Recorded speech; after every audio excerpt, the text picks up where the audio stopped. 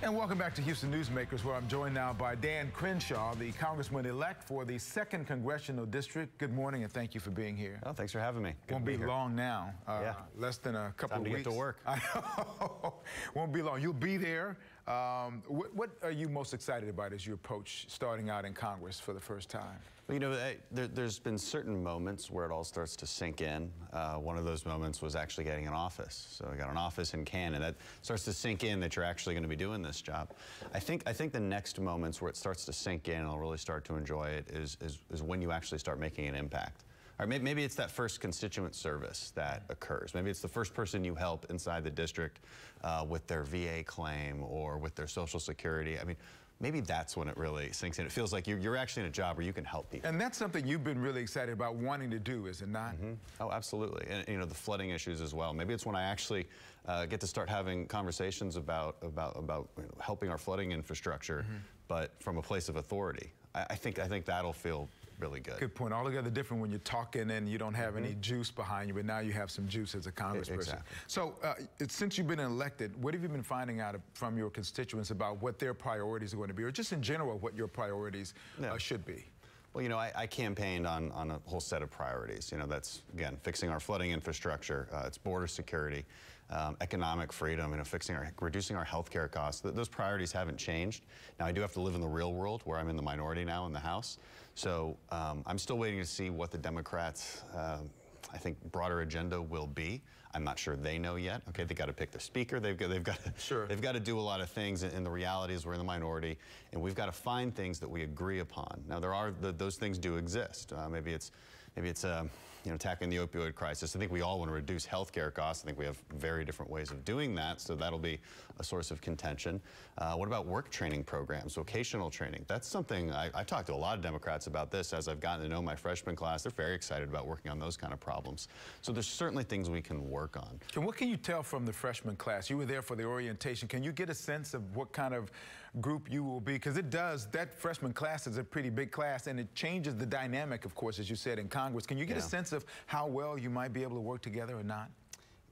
It's a really big class. There's almost 90 people, so it's a lot of diversity in that class, a lot of different backgrounds. I've heard that. Diversity came out in that group. Right. The diversity I care about, though, is the diversity of ideas. So that's really what I want to see. You know, on the, I would say this. There's a whole array of ideas coming out of the Democrat side. So I'm always looking over there and seeing, like, well, so who can I work with? Who, you know, there's things I just listed as far as issues that I think we can work together on. Who believes in that? Who's willing to cross the aisle and come work with me on these things? Because I certainly am. You know, who wants to work on? Everybody wants to work on infrastructure issues. So I think there'll be a lot of bipartisanship there. But the other thing I noticed about this class is that not a lot of people come from political backgrounds. There's a lot of outsiders in the freshman class. It's an indication that I think the American people were looking for that. They were looking for that diversity, you know, and I think that's great.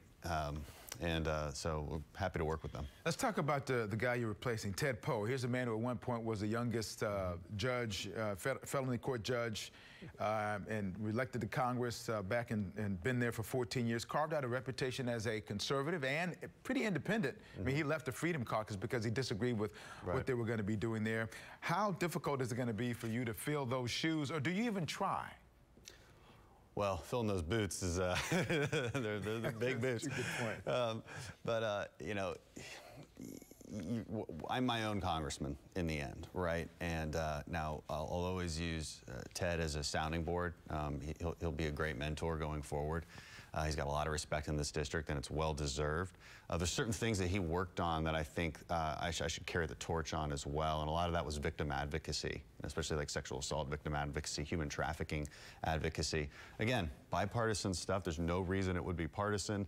He was a leader on that issue, and keep in mind too, Houston's a hub for that kind of activity. So, you know, I think it would be great to continue that legacy.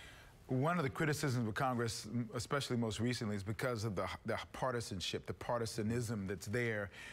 Things have been bogged down a little bit. You may have seen the images from the Oval Office a couple of weeks ago where the president was there with Senator Schumer and Congresswoman Pelosi, and they were talking about the money that Mr. Trump wants for the border. Yeah. And several things were interesting from that. Not only the visual of what was going on there, but also what the president said. Listen.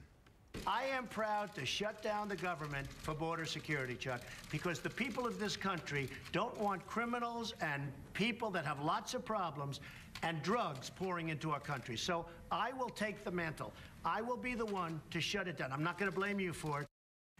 So that's the atmosphere you're walking into. Yeah. Do you have a challenge of trying to change that tone? But I should ask you first about the wall, about border security.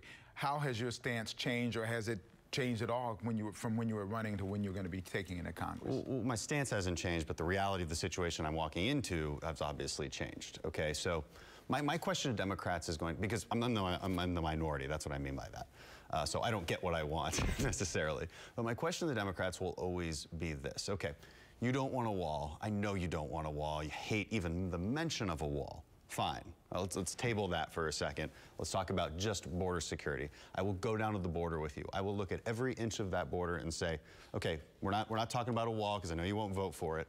What else? What else will prevent someone from going from point A to point B across this border? Because I think, or I hope, that we all still agree that we want a secure border.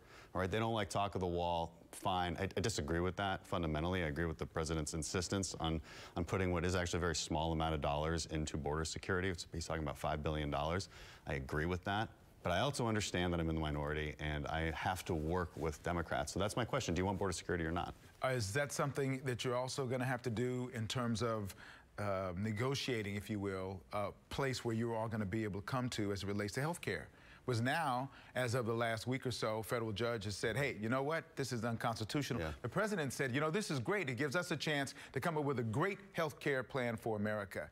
Well, so far, it hasn't happened, even when Republicans had the majority and everybody was running for years on repeal and replace, and when they had the opportunity, nothing happened. So now it's on your shoulders to go in and make something happen. So how is that?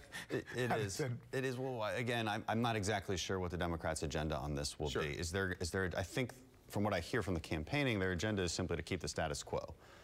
That is extremely harmful to Americans. The premiums continue to rise. They're out of control. This healthcare is blatantly unaffordable. I don't think the status quo is the right position. If they want to continue to add more regulations and more government control on healthcare, I don't think that's the right direction. We've gone down that direction, and it caused healthcare costs to rise. I think we need to allow the free market to actually reduce healthcare costs. It's the only force in human history that has ever reduced costs. So we need to work with that. I understand it can't be a pure free market system. I'm not naive. So we do have to work with them on this. I think the path forward with healthcare is going to be certain incremental approaches. For instance, one system I really like, or you can call it a system, you can call it a model, is the direct primary care. Okay, this sort of subscription service where a primary care doctor, you become part of their membership. You pay a very nominal amount, like we're talking maybe $100 a month. You get access to a primary care doctor that takes you out of the emergency room, and it gives you access to somebody who can maybe help you over online or over a cell phone.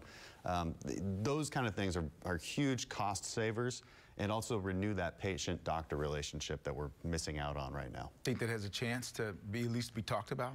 Well, it already exists. Okay, we just as legislators, we need to figure out how to nurture it. All right, get it expanded. I mean, it shouldn't be that hard. We have a minute left. I want to talk about the Saturday Night Live incident where Pete Davidson made some comments that were making light of the fact of your injury, and you came on and you said some things shortly afterward that showed that you're a bigger man, basically. Let's listen. Pete looks like Martin Short in the Santa Claus 3. By the way, one of these people was actually good on SNL. Talk about what it meant to be on the national stage and how you diffused a situation that was ramping up pretty rapidly. Yeah, it was an opportunity to give America this new sense that we don't always have to be so outraged. All right, for me it was a backlash against outrage culture. Which I think is important, which I hope everyone can learn from. I don't know that we have. I think we still see it every single day, unfortunately, where we bash each other over the head for everything you might have said 5 years ago, 10 years ago, for anything you can think of.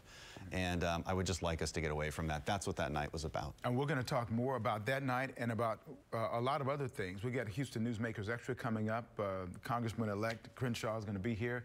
Click to Houston.com, go to the Newsmakers page and find that, and you'll be able to get more of our conversation here. Thank you, Congressman. Good luck going forward. Really appreciate it. We'll talk about final thoughts about coming up, what's going to be coming up in next week's program. You don't want to miss it.